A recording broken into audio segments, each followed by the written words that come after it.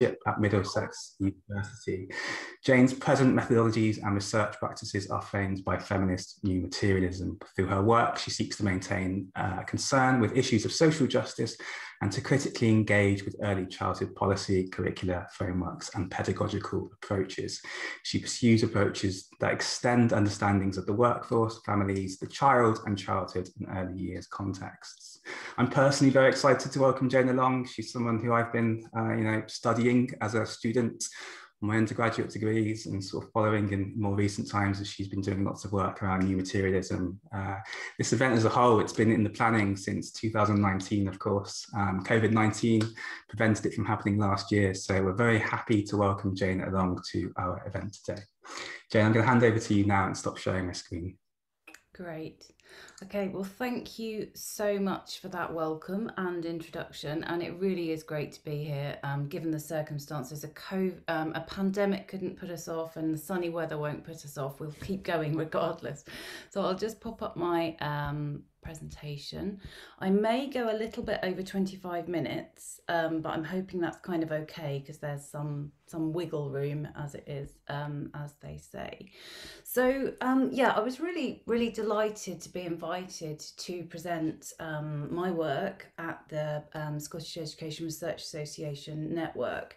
And I suppose when Shaddai proposed the topic, I was thinking, gosh, which bit of my work and how does it fit?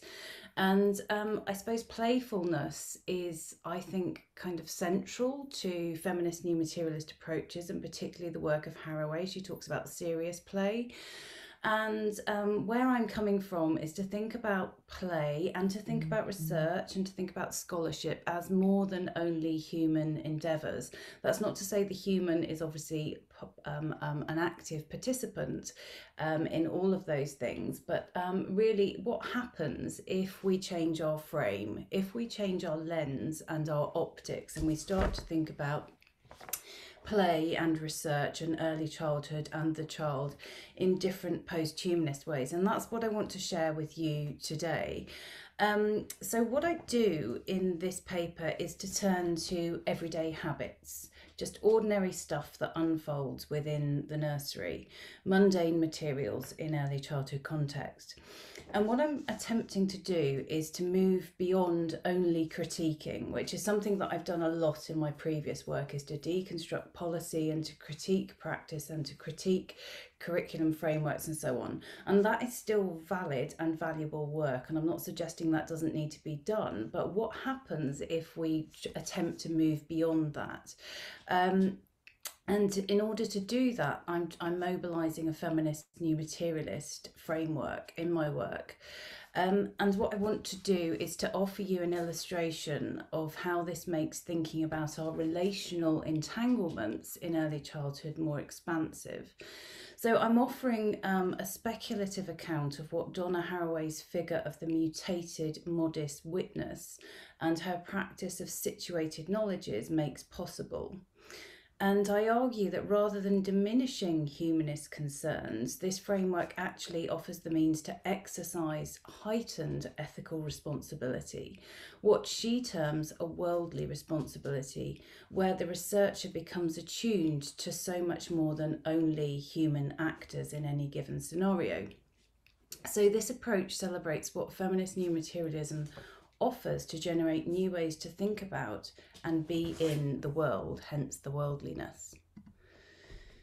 So following Haraway, I want to argue for a successor science that reworks ideas that are very well known in the field of research about observation and about researcher objectivity, and that recognises and indeed celebrates a researcher's place as entangled and implicated. We're never separate from that which we research.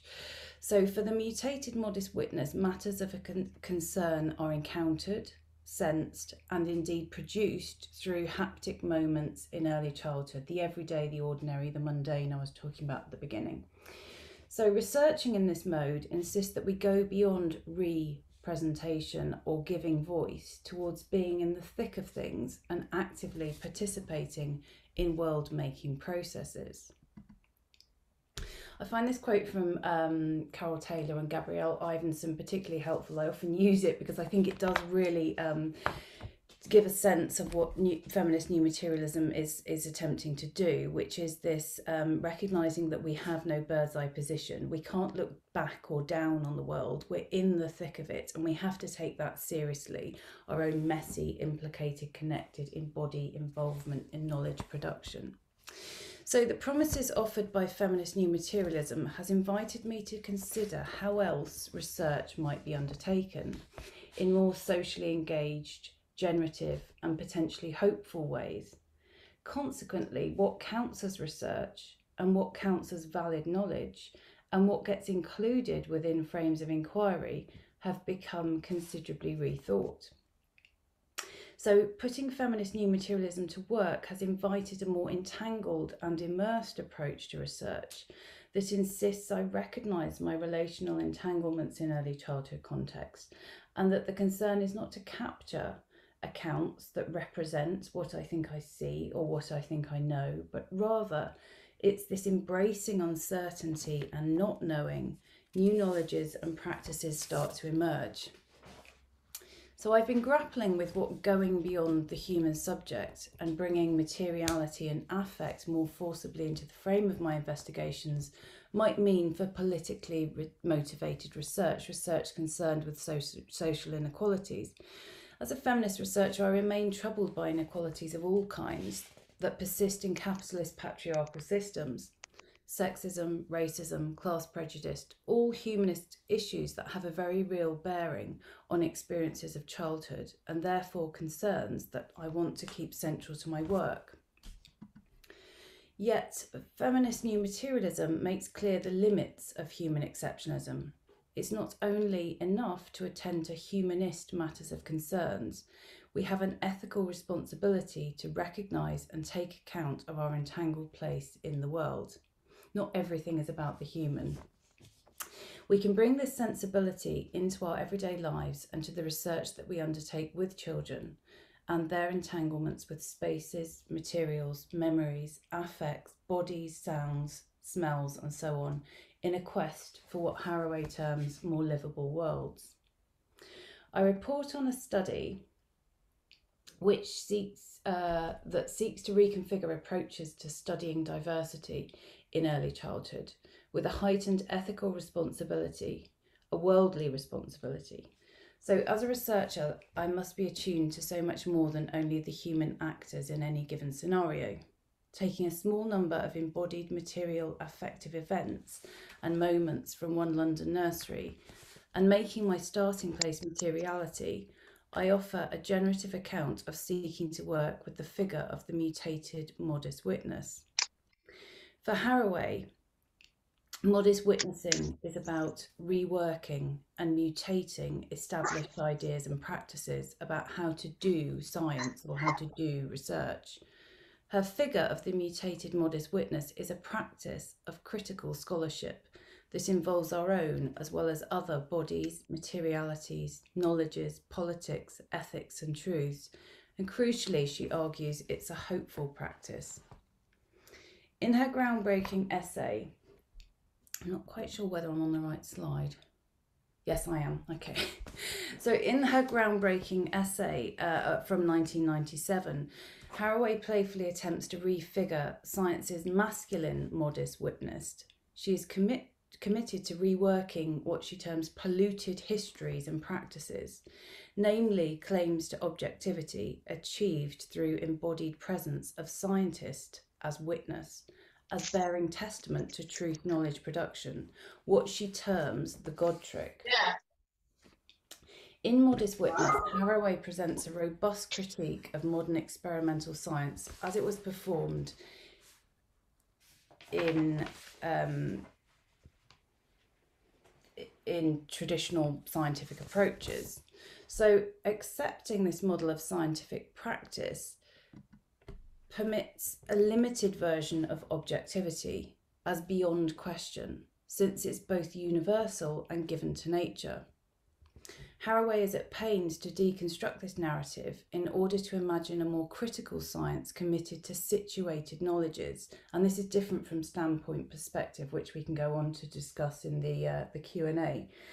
But it's a practice of credible witnessing that still remains in place. So for Haraway, situated knowledges enable partial perspective that produce strong objectivities, and these are features of the successor science she argues for, a science framed by feminist politics.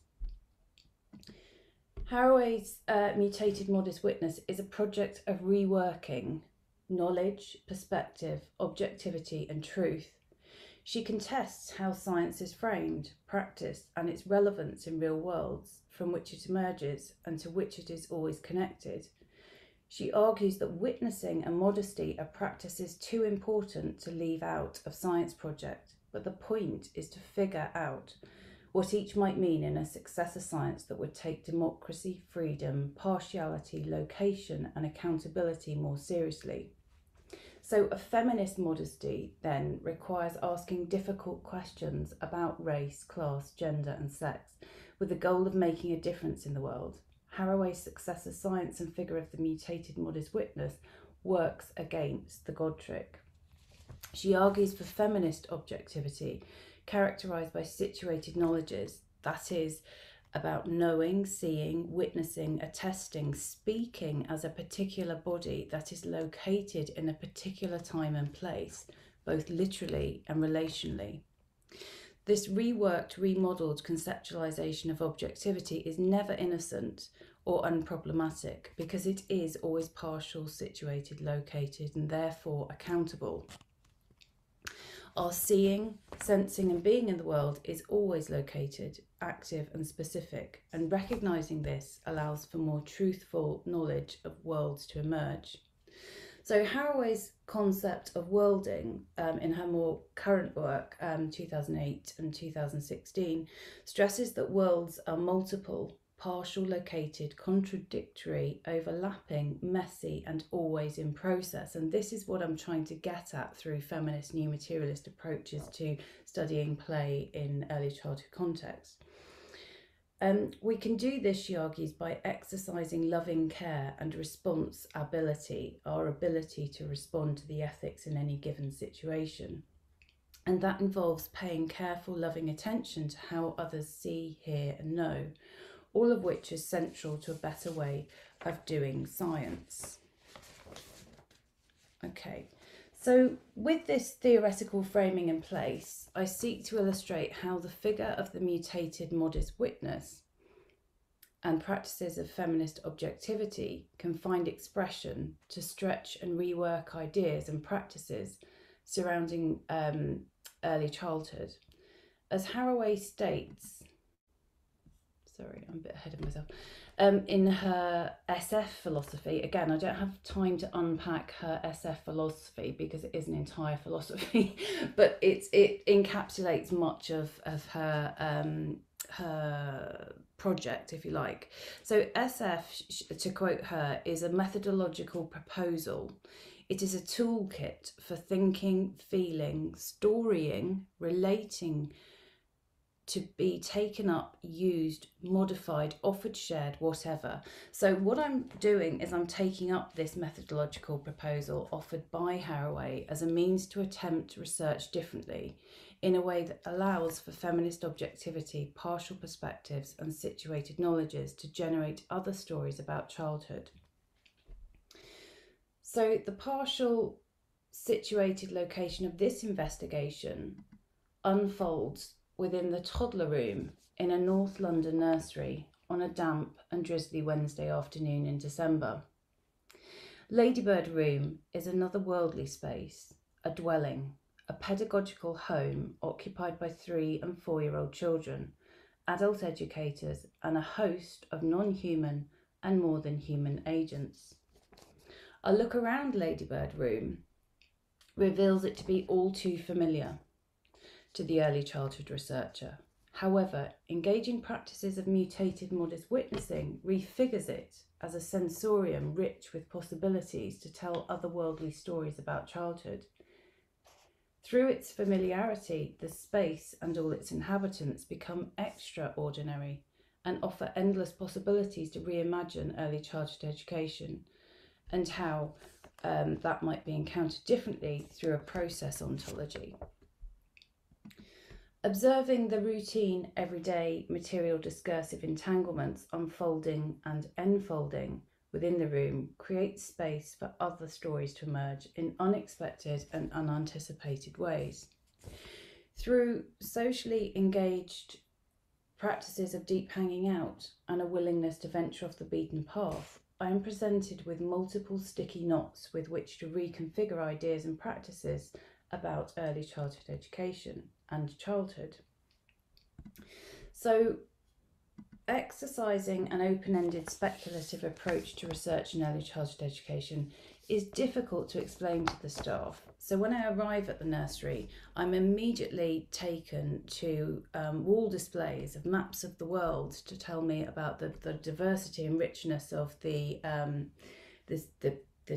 population of children who attend the nursery. And this map of the world with photos of children's faces are superimposed upon the country from which their families originated, then a chart displaying all the languages spoken, and various photo displays of children engaged in learning about other cultures. And then I'm gifted a copy of the outstanding Ofsted report that provides further evidence of the ways in which the nursery facilitates and embraces multiculturalism. And finally, an information sheet that's been prepared by a parent about festivals and celebrations at home. So whilst these artefacts and accounts volunteered by staff are interesting representations, my concern is to engage in practices of mutated modest witnessing so that I might sense, hear, smell, see multiculturalism as it manifests through everyday encounters and play events and microscopic events that unfold in the everyday, routine, habitual comings and goings of the nursery. So my core questions are what else and what if, and this is inspired by Erin Manning amongst other post-humanist and feminist new materialists, so opening out our inquiries and being open to surprises. So I want to go on to share an extract from my field notes where my own, as well as other bodies, materialities, knowledges, politics, ethics and truths unfurl and interweave to produce other ways to encounter childhood, early years, multiculturalism and what's unfolding in these spaces in that moment. And I then conclude by endeavouring to pull at strings that offer a speculative account of what else is going on when we allow ourselves to ask what if, and so work beyond the limitations of what we think we see and what we think we know, beyond the limitations of recognition and representation. Hair and chair. Within seconds of settling onto a too small chair in Ladybird Room, two children, let's call them Anna and Elsa, have introduced themselves to me. Anna begins stroking my hair in an inquisitive way. Both girls are Black British and have their hair in braided cornrows. They seem preoccupied by the texture, colour and length of my hair and continue lifting and stroking it whilst engaging me in enthusiastic conversation. They tell me their names, that they understand I'm an expert about Christmas. I've introduced myself as somebody who's coming to observe festivals and events as they unfold within the nursery. So at this time in December, they think I'm an expert about Christmas, and that they're expecting me and really pleased that I have come. McDonald's, church, sequins and Disney princesses. The whole time the girls are making star collages, they talk busily, telling me about their lives, their likes. Elsa tells me that she goes to Christchurch where they sing and are getting ready for Christmas, but the best thing about going is the trip to McDonald's on the way home. I'm asked if I like McDonald's more than Christmas. Do I have a McDonald's near my home?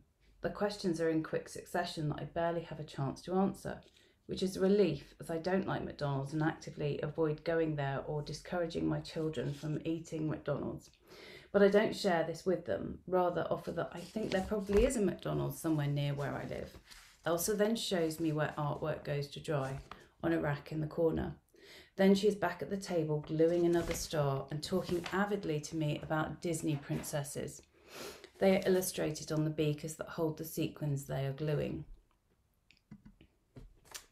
A dinner invitation, home corner, chairs, mirrors, domesticity. A little while later, Anna takes my notebook and decides that she is a waitress and takes my food order. Then Elsa comes over and takes the notebook and my pen and begins to write, asking me what day it is. The girls then take it in turns to write on my notebook and appear to have no intention of returning it. Then I'm invited to come to dinner.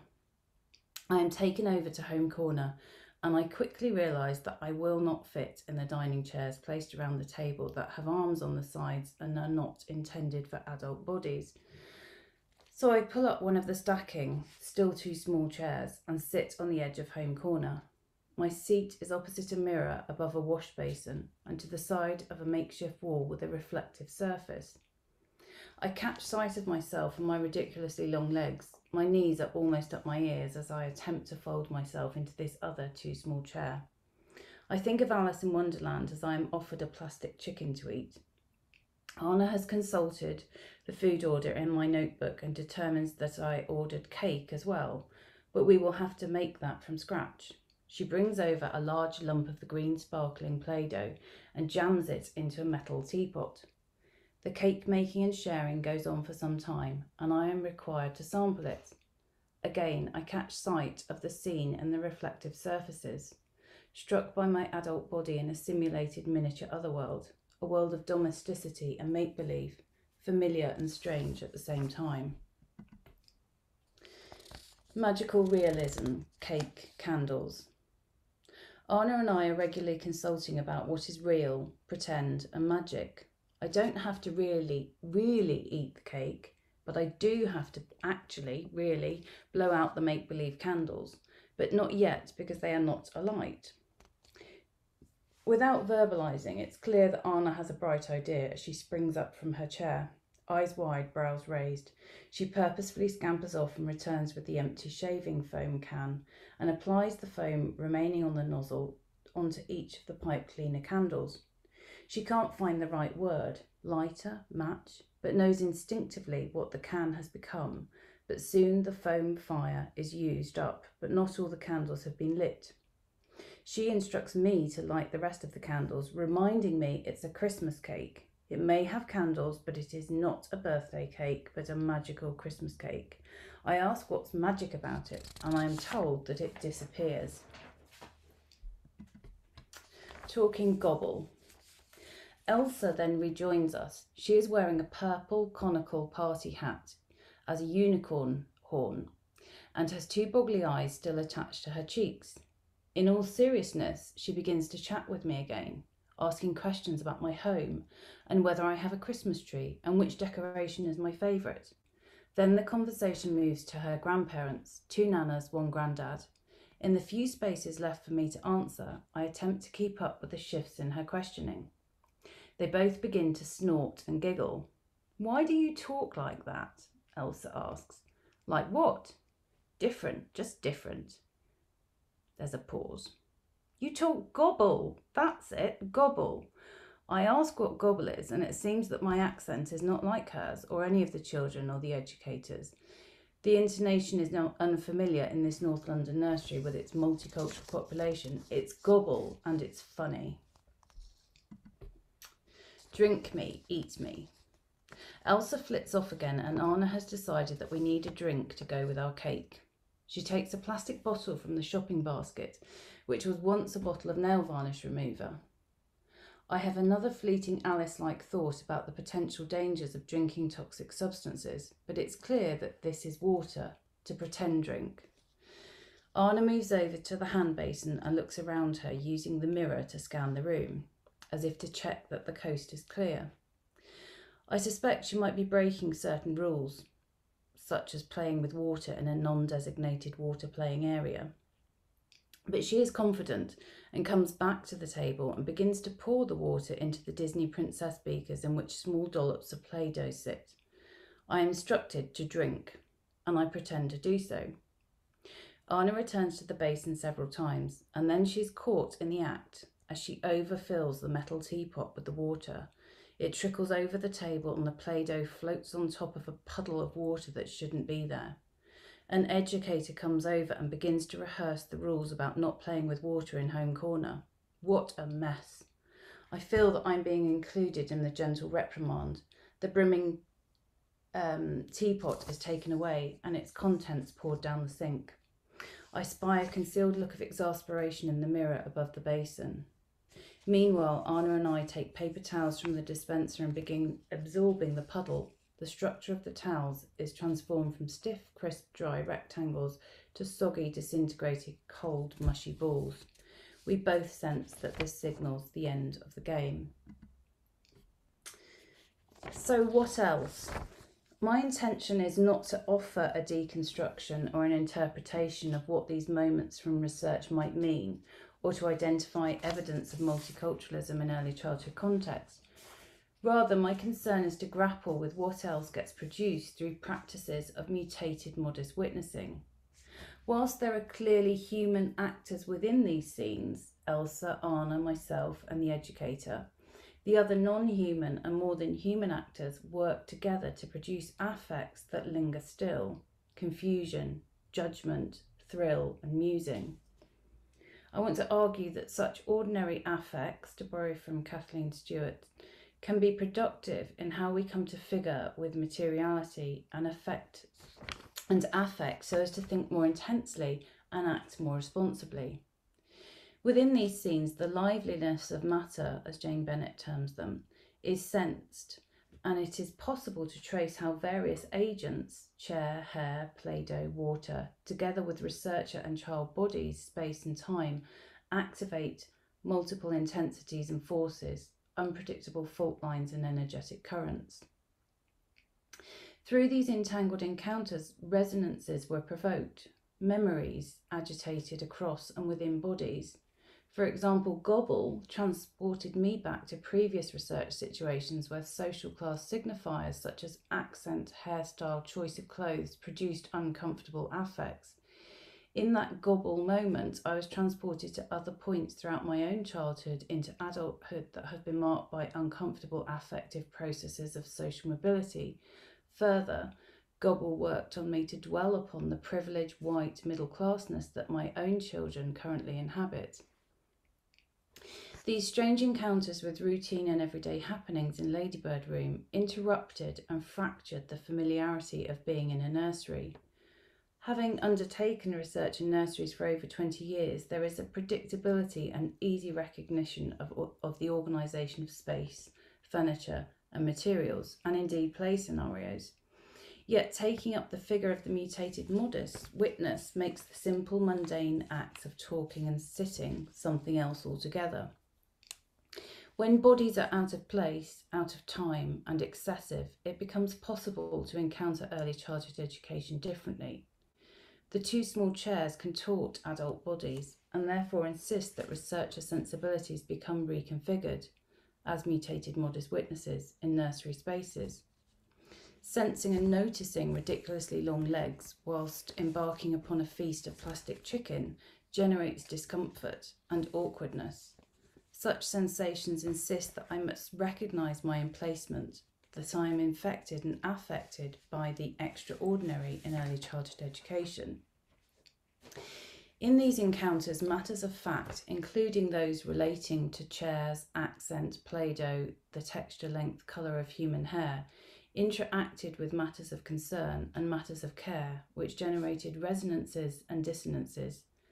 This mode of inquiry demands that the researcher be open to the queerness that resides in spaces where habits, magic and fantasy commingle with regulation, containment and surveillance. It has been the subject of feminist critique for reinscribing gender stereotypes, yet being open to what else might unfold in this simulated space of domestication, the home corner, offers interesting surprises if only we're prepared to take up this figure of the mutated modest witness. The vital materialism of the various objects within the space created opportunities for surging capacities to affect and to be affected. Within these micro moments, something was released, a ceaseless motion of relations, scenes, contingencies, and emergencies unfolded. Sensations, expectations, wonderings, memories, habits were set in motion. To be affected in this way provokes endless questions.